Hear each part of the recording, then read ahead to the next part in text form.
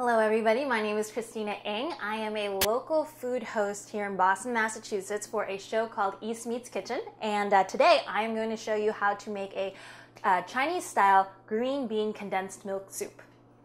So to start off, we are going to start off with about half a cup of green beans. Now what you want to do the night before is you want to soak these green beans overnight because they are very hard and hard to cook afterwards. So soak these overnight.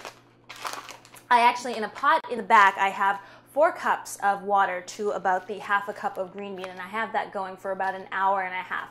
And you'll see that it's going to be ready when the beans start to kind of break apart, because it should be a fairly soft state. Okay, and then what we added to that is I added about a 1/4 cup of rock sugar. And then I wanted to show you guys, because I actually put something pretty cool in here. It's actually called sago, which is a tapioca ball starch. Okay, so what you do with this is, the problem with tapioca, working with tapioca, is when you put it in soups and you have a tendency to cook it for a long time, this has a tendency to get very gummy and it just melts right into the soup, and you don't want to do that. You want it to maintain its integrity and the chew of each starch. So what you do is, I have a 1/4 cup of tapioca starch, and what I did was I put it in with about a cup of water, and then I cooked that for 10 minutes. Afterwards, I took a sieve, I took out all of the tapioca balls, and then I rinsed it under cold water just to stop the cooking. And then you can see right here that most of the balls are still in a very nice state. It's not gummy, it's not too soft, and each of them is going to maintain a nice texture when you mix it in with the green beans. Okay, I'm back with my soup right now, and that's been going on for about an hour and a half. And definitely most of the beans have softened up and have broken apart. So I am going to add about a 1/4 cup of my tapioca balls right in. And this is not going to cook for that long, because I don't want these starched balls to get too soft.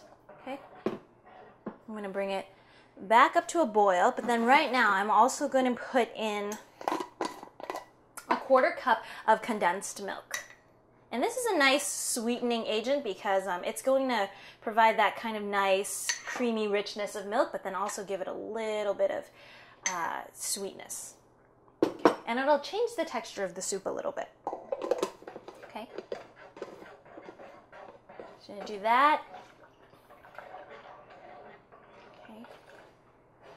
Bring that back up to a boil, and then once that is up to a boil, I'm going to just hit this with about a half a cup of half and half, and then that's going to just make it into a really nice creamy dessert. Okay, so I'm going to shut this off right before it comes to a boil, because there's cream in here, I don't want the mixture to separate too much. Okay, and let's just take some of this out right now. It looks really good, very creamy. And then you have the green beans, which kind of color the milk just a little bit. A nice tinge of green. Okay. Looks good. All right, that's enough for me.